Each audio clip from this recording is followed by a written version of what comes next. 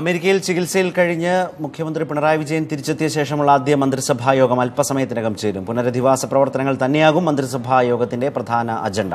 ധനസഹായ വിതരണത്തിന്റെ പുരോഗതി മന്ത്രിസഭാ യോഗം വിലയിരുത്തും. വി അരുൺ ചേരുന്നു വിവരങ്ങളുമായി. അരുൺ, പ്രധാനപ്പെട്ട പതിവ് മന്ത്രിസഭാ യോഗം എന്ന് പറയുമ്പോഴും ഈ പറഞ്ഞ വിധത്തിലുള്ള പുനരധിവാസ പ്രവർത്തനങ്ങളെ കുറച്ചുകൂടി സമയബന്ധിതമായി മുന്നോട്ട് കൊണ്ടുപോകാൻ വേണ്ട തീരുമാനങ്ങളിലേക്കും വിലയിരുത്തലുമൊക്കെയാണോ പ്രതീക്ഷിക്കുന്നത്? അത്തരം കാര്യങ്ങൾ തന്നെയാകും പ്രധാനമായും മന്ത്രിസഭാ യോഗത്തിന്റെ പരിഗണനയ്ക്ക് വരിക. മുഖ്യമന്ത്രി പിണറായി വിജയൻ അമേരിക്കയിൽ നിന്ന് ചികിത്സ കഴിഞ്ഞെത്തിയ ശേഷമുള്ള ആദ്യ മന്ത്രിസഭാ യോഗമാണ്. ഇന്നലെ ചേരേണ്ട മന്ത്രിസഭാ യോഗം മുഖ്യമന്ത്രി പോളിറ്റ് ബ്യൂറോ യോഗത്തിൽ പങ്കെടുക്കാൻ ഡൽഹിയിൽ പോയതുകൊണ്ടാണ് ഇന്നത്തേക്ക് മാറ്റിയത്. ഇന്ന് സമയക്രമത്തിൽ മാറ്റമുണ്ട്. 10:30ക്കാണ് മന്ത്രിസഭാ യോഗം തുടങ്ങുന്നത്. അല്പസമയത്തിനകം ആരംഭിക്കും. പ്രധാനമായും നിങ്ങൾ സൂചിപ്പിച്ച പുനർനിർമ്മാണ പ്രവർത്തനം തന്നെയാകും മന്ത്രിസഭാ യോഗത്തിന്റെ പ്രധാന അജണ്ട. നേരത്തെ ധനസഹായം അടക്കമുള്ള കാര്യങ്ങൾ 1 ലക്ഷം രൂപയും അതുപോലെ 10,000 രൂപയും ധനസഹായം അടക്കമുള്ള കാര്യങ്ങൾ വേഗത്തിലാക്കാൻ കഴിഞ്ഞയാഴ്ച ഇ.പി. ജയരാജന്റെ അധ്യക്ഷതയിൽ ചേർന്ന മന്ത്രിസഭാ യോഗം നിർദ്ദേശം നൽകിയിരുന്നു. അതിന്റെ പുരോഗതി ഈ മന്ത്രിസഭാ യോഗം വിലയിരുത്തും. KPMGയുടെ റിപ്പോർട്ടും സർക്കാരിന് ലഭിച്ചിട്ടുണ്ട്. ഈ റിപ്പോർട്ടിന്റെ ഭാഗമാണ് നേരത്തെ മുഖ്യമന്ത്രി അമേരിക്കയിൽ പറഞ്ഞ പോലുള്ള ക്രൗഡ് ഫണ്ടിംഗ് അടക്കമുള്ള മാതൃകകൾ. ആ റിപ്പോർട്ടിന്റെ കാര്യത്തിലും കൂടുതൽ ചർച്ചകൾ മന്ത്രിസഭാ യോഗത്തിൽ ഉണ്ടായേക്കാം. സംസ്ഥാനത്തെ ചലച്ചിത്രോത്സവം ഡിസംബറിൽ നടത്താനുള്ള ചലച്ചിത്രോത്സവം IFKയുടെ ബന്ധപ്പെട്ട് ചില അനിശ്ചിതത്വങ്ങൾ നിലനിൽക്കുന്നു. ഒരുപക്ഷെ അക്കാര്യങ്ങളും മന്ത്രിസഭാ യോഗത്തിന്റെ പരിഗണനയ്ക്ക് വരും. ചില നിയമപ്രശ്നങ്ങളും സർക്കാരിന് മുന്നിലുണ്ട്. പ്രധാനമായും ബാർക്കോഴ കേസിൽ തുടരന്വേഷണം വേണമോ എന്ന കാര്യത്തിൽ സർക്കാർ അന്തിമ തീരുമാനമെടുത്തിട്ടില്ല. വേണമെന്ന് തന്നെയാണ് CPMന്റെ അഭിപ്രായം. അത് സംബന്ധിച്ച അഭിപ്രായങ്ങൾ പുറത്തു വന്നിട്ടുമുണ്ട്. പക്ഷേ മന്ത്രിസഭാ യോഗത്തിലും അത്തരം കാര്യങ്ങൾ ഒരുപക്ഷെ ചർച്ചയ്ക്ക് വന്നേക്കാം. എങ്കിൽ ഏത് തരത്തിലാണ് അന്വേഷണം മുന്നോട്ട് പോകേണ്ടതെന്ന് കോടതി അറിയിക്കേണ്ടതുണ്ട്.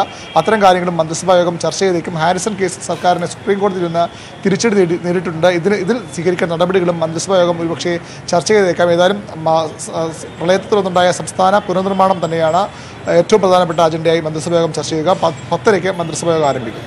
അരുണ, ഒരു പ്രധാന കാര്യം, ഇപ്പോൾ മുഖ്യമന്ത്രി ചികിത്സയ്ക്ക് പോയ ശേഷം 2 ആഴ്ചയോളം മന്ത്രിസഭാ യോഗം ചേർന്നിരുന്നില്ല. പിന്നെ അദ്ദേഹം വരുന്നതിന് തൊട്ടു മുമ്പാണ് ഇ.പി. ജയരാജന്റെ അധ്യക്ഷതയിൽ ഒന്ന് കൂടിയത്. അതുകൊണ്ട് തന്നെ ഈ വലിയ ഇടവേള സംഭവിച്ചിട്ടുണ്ട്.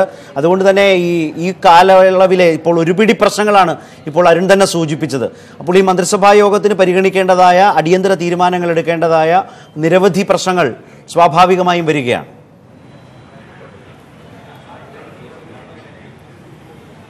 തീർച്ചയായും നയപരമായ കാര്യങ്ങളിൽ മുഖ്യമന്ത്രി ഇവിടെ നിന്ന് അമേരിക്കയിൽ പോയ ശേഷം തീരുമാനങ്ങൾ സർക്കാർ എടുത്തിട്ടില്ല.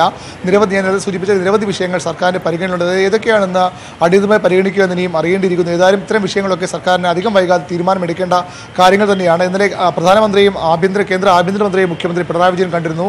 എത്തരത്തിലുള്ള സഹായമാണ് സംസ്ഥാന സർക്കാർ അവിടെ നിന്ന് പ്രതീക്ഷിക്കുന്ന അടക്കമുള്ള കാര്യങ്ങളും ഒരുപക്ഷെ ചർച്ചയ്ക്ക് വന്നേക്കും. മാത്രമല്ല ലോകബാങ്കിൻ്റെയും അതുപോലെ തന്നെ ലോകബാങ്കിൻ്റെ റിപ്പോർട്ട്, അന്തിമ റിപ്പോർട്ട് 1-ാം തീയതി ചീഫ് സെക്രട്ടറിക്ക് ലഭിക്കും. നേരത്തെ പ്രാഥമിക റിപ്പോർട്ട് 25,000 കോടി രൂപയുടെ നഷ്ടം സംസ്ഥാനത്തുണ്ടെന്ന് ലോകബാങ്ക് വ്യക്തമാക്കിയിരുന്നു.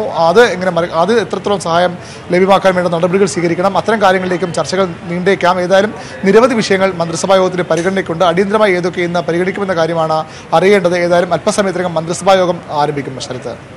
ശരി അരുൺ.